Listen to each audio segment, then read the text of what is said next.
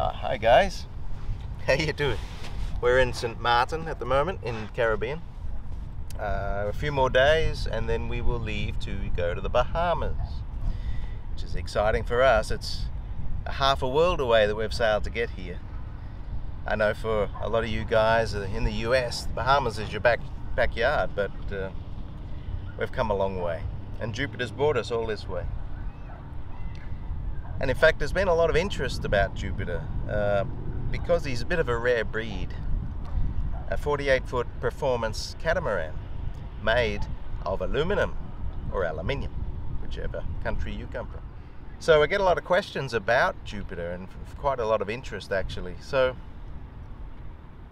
one of the biggest advantages, I guess, apart from a strong hull, yet it's light. One of the other big advantages is the cost. Now, if you were to have this welded up, perhaps in the US or Europe or even Australia, and you paid other people to do it, that's not going to be cheap. But where the designer builds these in Philippines, it is. And you can get this boat, 48-foot world cruising catamaran, very strong, stiff and reliable, for about 300,000 US. That's brand new, custom to your likings. Mast, engine, sails, electronics, batteries, everything. You can't beat that, hey? That's the only way I've been able to cruise, because I could afford that. I mean, that was a struggle, but I made it. So yeah, people want to know information about where, how, and 6 years ago when I had that built, I wasn't doing videoing. I've got a lot of pictures though, and some crappy little videos. They're all on my computer. I could show them to you if you like. If you got the patience, stick around. I'll show them to you. Yeah, let's go. Alrighty. So, Jupiter² is a Cyber 48 designed by Tim Mumby, and it's commonly called a Mumby 48 because it's his only design that he does. Built of aluminium, and it was built in Cebu, Philippines, in the town of Carmen. So when I first flew into Mactan, which is the airport, it's an island off Cebu City, it just looked so beautiful from the air. The water was just so clear. But then you get into the mad traffic and a 2-hour taxi ride to the little township of Carmen. And the instructions he gave me were pretty basic to try and find where he is. The turn off after the township of Carmen, I think it was the second road on the right. Take it down to the beach.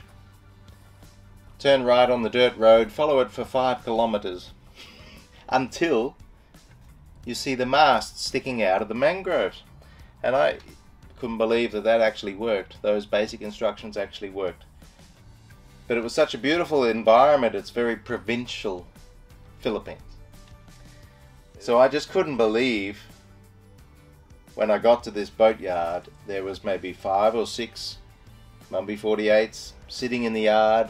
Some were stored, they were owned by other people and stored in his yard. Some were having some work done, and some were being built. But these are just such amazing boats, and to be sitting in the middle of a mangrove forest in provincial Cebu. And I was just blown away by this design. I'd been searching the second-hand market for so long, and I was fairly green to multi-hulls. I didn't really know what I should be looking for. But over a few years that I was looking to buy, I educated myself on the basics for performance, and that is skinny hulls, high bridge deck clearance, streamlined cabins, dagger boards. So anyway, across the water from the first yard, we took a dinghy across, and there is the weld up shed. And now in this shed he had 3 catamarans being built. So these start from piles of sheet aluminium and T-section, and not much else, you know, a little bit of pipe work, but it's amazing to see a pile of aluminium sitting on the floor turn into these beautiful boats. So they start off with bulkheads, lining up bulkheads in a framework, just temporarily welded to keep them square, and then they add the stringers. And next comes the plating, the hull plating and the topside plating. And they bend this sheet aluminium by hand with a roller wheel. It's amazing. And these were all young fellas, well, they're probably age 15, 16, you know, into their early 20s, were making these boats. So these are local, provincial young kids. They've all got families by the time they're about 16, 17, 18 years old, and earning a good wage for the area, a good wage, and being taught a skill that will set them up for life. So once the hulls are completed, then he rolls them over and welds in the rest of the bulkheads, like the bulkheads that go right across between the hulls. That's the view of the cockpit. That section on the back is the rear crossbeam, and you see all these fins that are welded on the back of that. I'll explain what they are in a minute. Look at that bow. Wow. Then afterwards is the deck. First the stringers go on the top, and then the decking.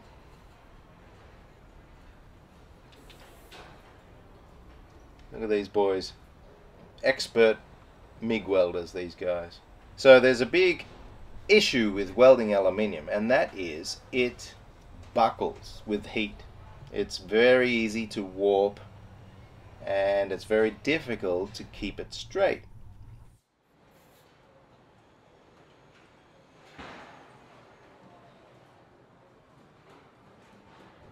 There's the mast base there, it's compression post. It's starting to look like a boat now.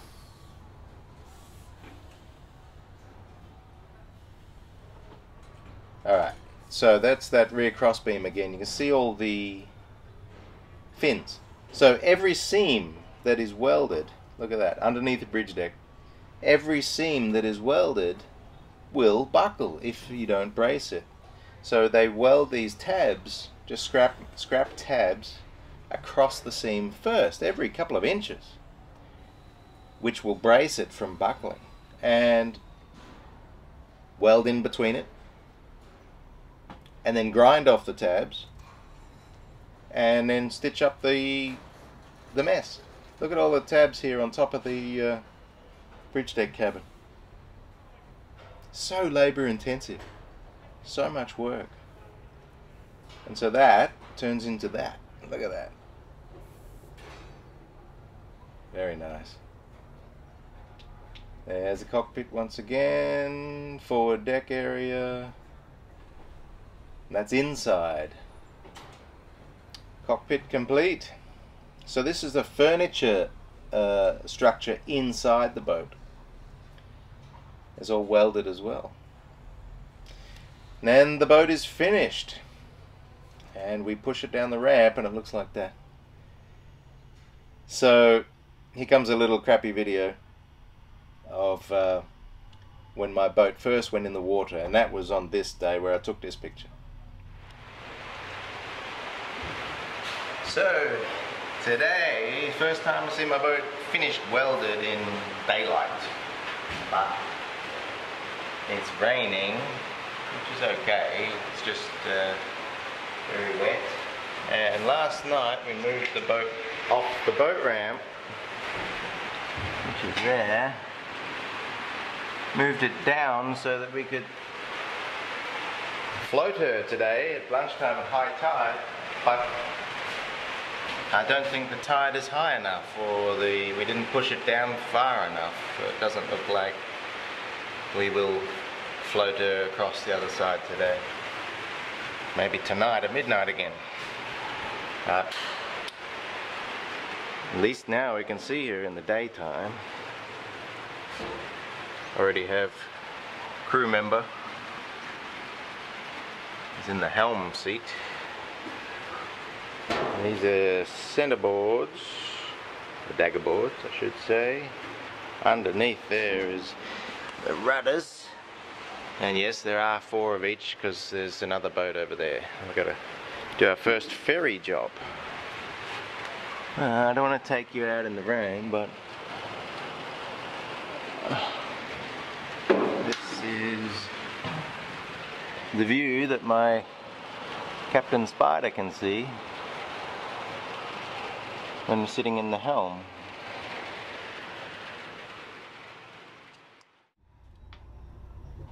Wow, that was embarrassing.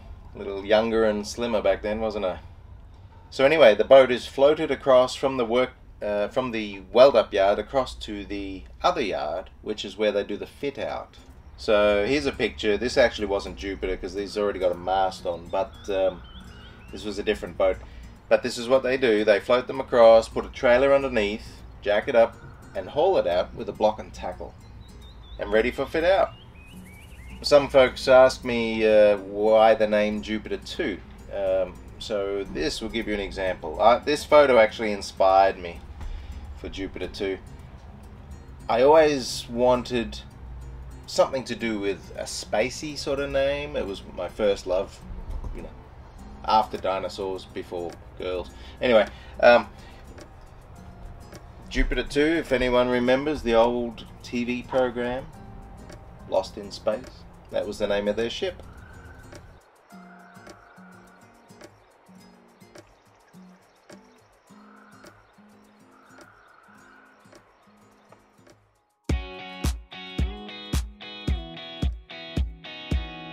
Okay, so fit out begins.